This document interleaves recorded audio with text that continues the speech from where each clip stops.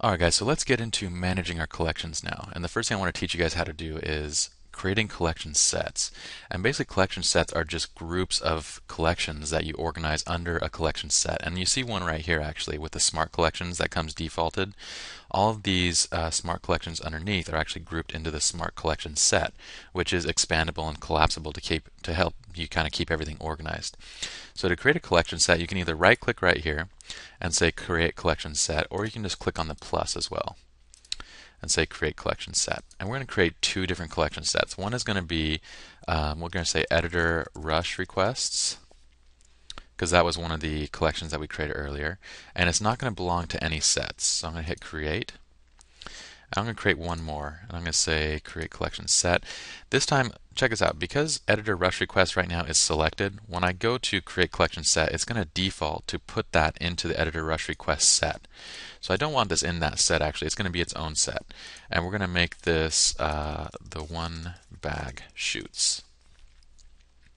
I'm going to hit create again. Okay, so now we have two different collection sets, and now what I can do is I can actually organize these different collections into each of these collection sets. So I'm going to take both the one bag model shoot and the one bag solo shoot, select them both by holding shift and clicking on each, and I'm just going to click and drag into the one bag shoots. Now these become part of the one bag shoots set. I'm going to do the same thing with the undefined rush request. I'm going to click that and I'm going to drag it up to the editor rush requests. Okay, so now I have these nice little sets of my collections that just to help me keep everything organized. If I want to add a new collection, like let's say our editor requires a few additional photos, and we'll go and select these right now.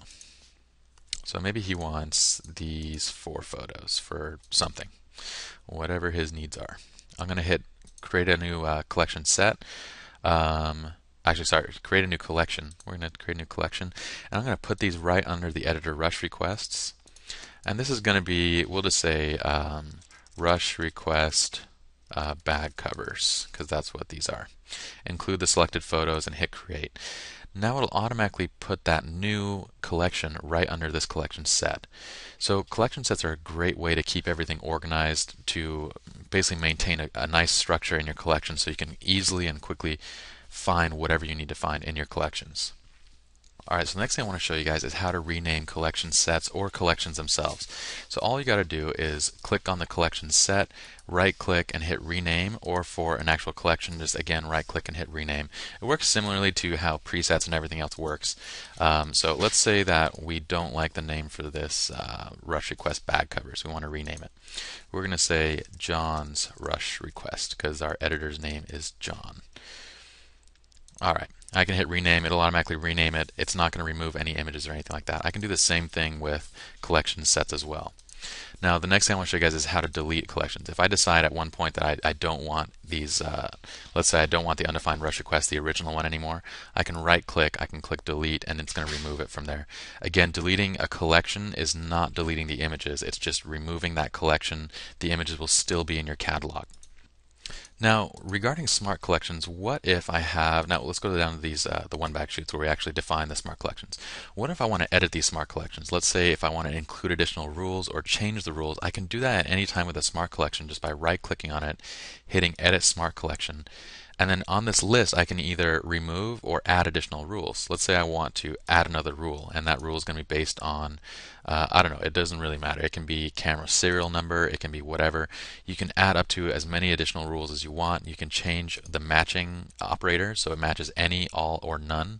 I don't know why you'd want none unless you want to basically disable it.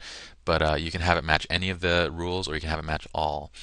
And then you can also remove those by just clicking the minus. So plus is going to help you add additional rules, minus will minus out rules. And then just click save and it'll automatically make updates to that smart collection. Alright, I'm going to cancel out of this. Alright, one of the cool features I want to show you guys regarding collections is the ability to actually export a collection. This is one of the cool things about the collection system, is that when you are working in a catalog, and let's say your collections become really large, maybe you have a catalog that's like all of your 2010 trips to all around the world, all your photo shoots.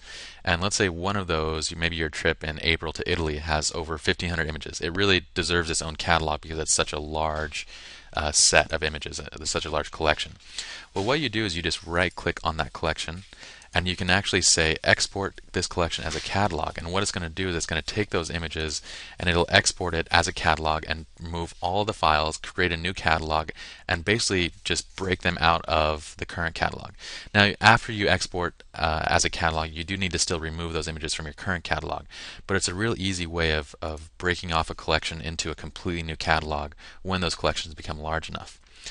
And the other cool exporting feature I want to show you guys is the exporting and importing of smart collections.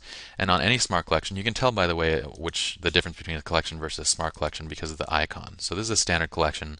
The smart collection has like this little cog next to it. So with any of these smart collections, I can actually right-click and say Export Smart Collection Settings. And what it'll do is it'll ask me, where do you want to save these settings? Well, I'm going to put it on, say, like the desktop. And we'll save it as the one bag model sheet. That's fine.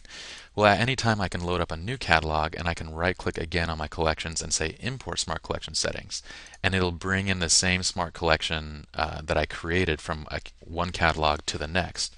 Now, when is this useful exactly? Well, let's say maybe you create a collection set that helps you in, let's say, applying noise reduction to images that have high ISO settings. So you have a smart collection that looks for images with 800 ISO, 1600 ISO, 3200 ISO, etc. And you use that same thing for different catalogs. Well, I can export that collection as a set, and on each catalog I can import as a smart collection.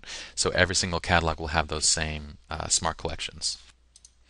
Alright guys, so that pretty much covers everything about collections, so let's move on to the next tutorial.